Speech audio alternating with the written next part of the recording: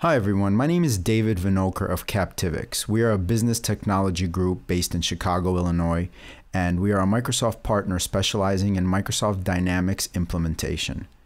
This video is part of our AX7 introductory series. It's meant to get you up and running with Microsoft Dynamics AX7 and help you reach your goals and complete business tasks.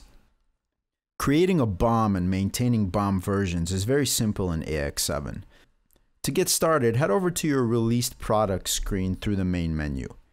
Here we will select the product that will be associated with our newly created BOM and BOM version. Filter and select your product from the product list. Then click on the Engineer tab, and in the BOM group, select BOM Versions. This will take you to the BOM version management screen. To build a BOM, click on the Bill of Materials tab and select Create BOM. Assign a BOM number and give it a name. In this example, we'll be building a PC. Click OK and you will be taken to the BOM Details screen. Here you can add raw materials, resources, processes, or even subassembly BOMs.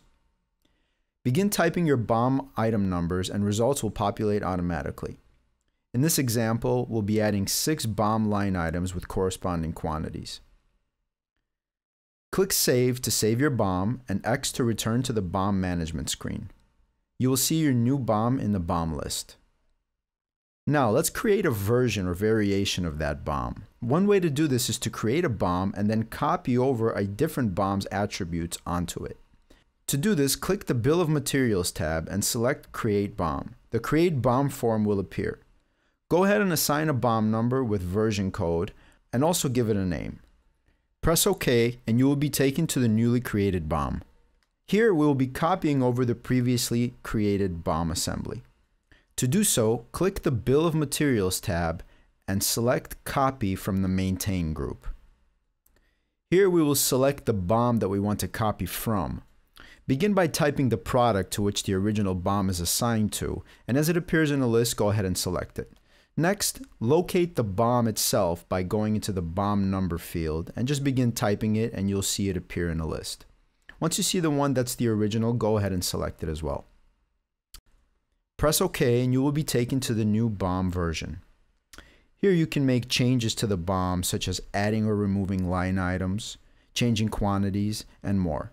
For instance, here we can change a quantity of one of the line items. We'll change it from 2 to 1. We can also add a line item by clicking the plus new icon. Just select it from the list as it appears. Note that this screen gives you an option to associate a particular BOM version to a business site. You can do this on this screen or during the BOM creation process.